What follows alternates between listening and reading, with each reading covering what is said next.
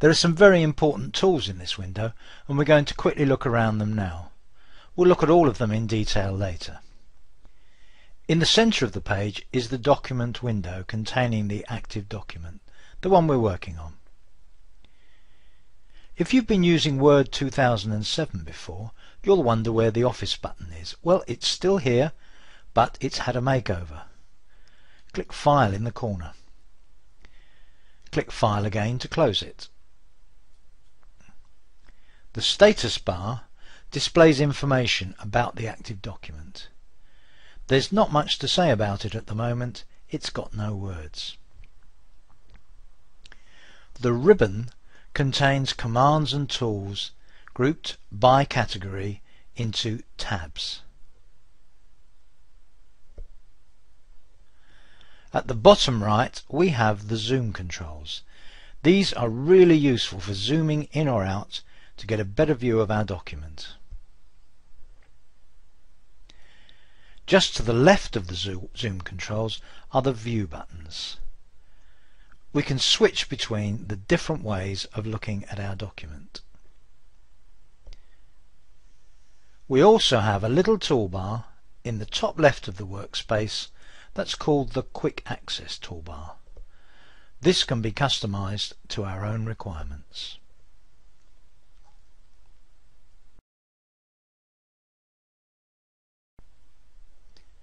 When we're using Word, we often need some extra help to do a job. Word is great at providing that help. For some tasks, it provides a task pane. For example, if we want to work with styles in our document, we can choose the Styles Task Pane launcher. As we'll see later, this task pane gives us access to many tools we can use in our work.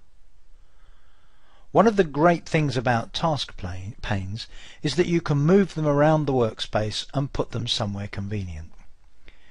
Click on the header until a four-headed arrow appears, then use the left mouse button to drag the pane around.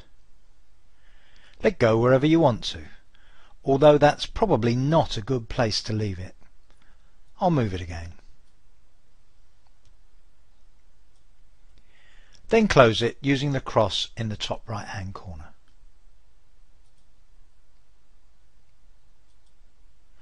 You can also resize a task pane. Just hover over one edge until you see a two-headed arrow, left click and move the edge to make the pane larger or smaller. It's easy with a little practice.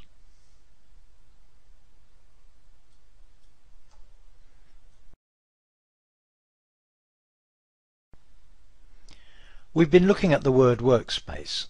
Now we're going to start looking at a document. There are a few ways of opening an existing document. One we'll use a lot is to reopen a document we've worked on recently, and that's what we're going to do now. We use the File button to access Backstage View. This is one of the features that was introduced in Word 2010. Let's look at the main options. We'll cover many of them in detail later. Backstage View is where we save, open and close files. It also provides information about the file that's currently open. This includes information about other users' access permissions and version history, and some properties of the file such as the number of pages and the number of words in the document. Backstage View gives us access to the print facilities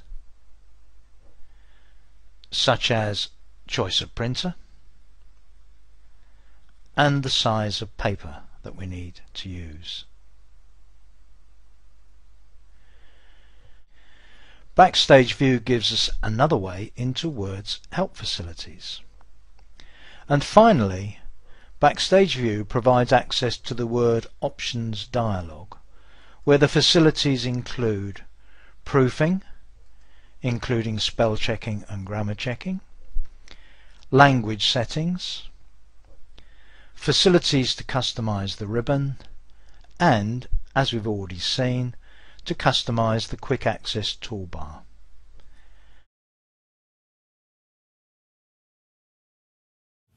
This is how PowerPoint will look when you first open it up. I have a blank presentation with a single slide. Let's go ahead and look at the interface, and then we'll talk about how to deal with a presentation. First of all, across the top of my screen, I have tabs. Each of these tabs corresponds with functions on the ribbon. I am currently in the Home tab, and I have a basic set of functions that will guide me through many of the different things I need inside of PowerPoint. You'll notice that I have cut, copy, and paste features. I can also add a new slide or adjust the layout of an existing slide. All of my font formatting options are here as well, and down the way I have paragraph, drawing, and editing functions in addition. In the lower right-hand corner of several of these regions is what's called a dialog box launcher. Dialog box launchers lead to greater functionality. If I click where it says click to add a title, now I can click here and access my dialog box. Inside the dialog boxes are greater levels of functionality. New for Office 2010 is the File tab. On the File tab, you can access recently opened or created presentations, save presentations, open presentations, and close presentations. You can also print from here, save and send, and find help. We're going to cover many of these features in other sessions. Also, at the bottom, we have options and exit. If I click on options, I can see I get a set of options for how PowerPoint will work. There are categories down the left-hand side, and the functions are grouped logically.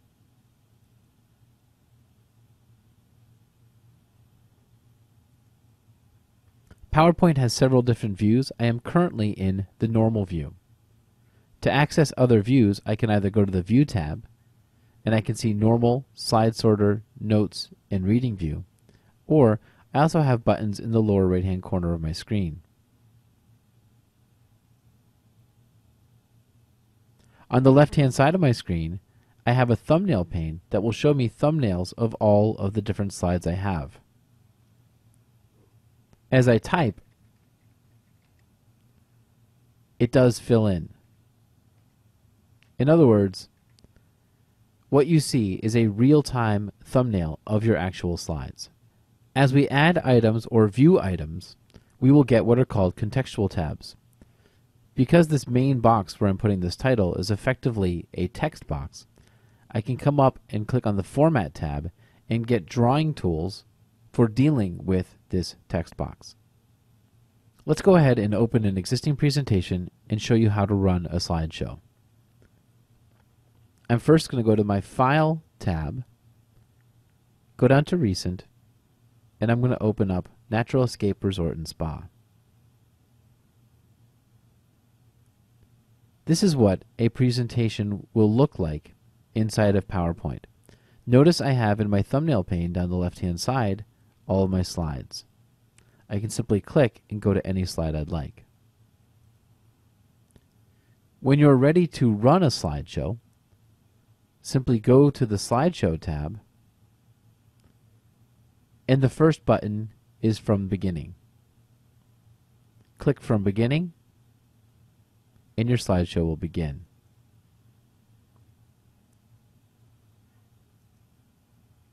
Simply click through or use the arrow keys on your keyboard to advance the slides. When you're done, you can either hit the Escape key or go all the way to the end of the presentation. I'm going to hit the Escape key. And now I'm back in regular edit mode. If you want to make any changes to your presentation, simply come over and click on the tab where that function will reside. Once again, they're very logically grouped. If you want to add an animation to an individual element on the screen, Simply click on the element and go to the Animations tab. If you want to change transitions from one slide to another, go to the Transitions tab. And if you're looking to insert a particular item into your presentation, most likely it's on the Insert tab. And that's your introduction to PowerPoint 2010.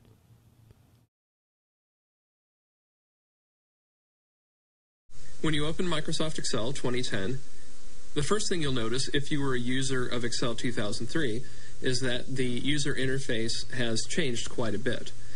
Instead of a menus and toolbars system, which was used in 2003, Excel 2010 uses the ribbon. The ribbon is divided into tabs. So for example, you have the Home tab, which contains the most used functions. Those include cutting, copying, pasting, most formatting, for example, changing fonts, changing font size, bold, italic, and so on.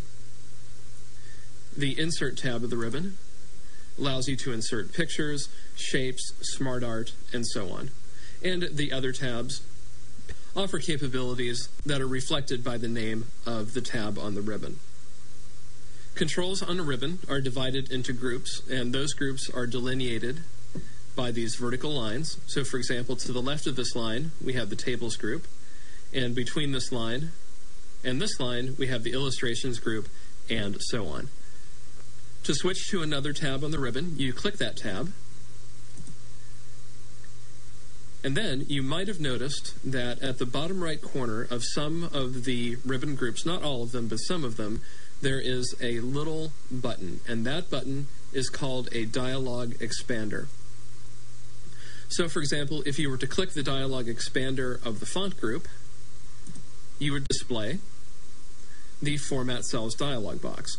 And you can use the controls there to format fonts, change numbers, and so on. To close the dialog box, you just click Cancel, or you could click the Close box at the top right corner. The last aspect of the ribbon that I'd like to discuss is what's called Backstage View. Backstage View is new in Excel 2010, and if you used Excel 2007, you probably remember that there was the Microsoft Office button located at the top left of the Excel program window. The Microsoft Office button has been replaced by the File tab, and if you click the File tab, you'll see that you're able to save files, save them under new names using Save As, close the existing file, display all the recent files that you have opened, print, and do things such as display the Excel Options dialog box that allows you to change which errors are displayed, the default font, the number of worksheets that are created when you create a new workbook, and so on. If you're in Backstage View and you want to get out, all you need to do is click another tab on the ribbon. The name of your workbook appears here on the title bar. It displays, for example, the name of this file driver, sort times, and Microsoft Excel, which is the format of the workbook.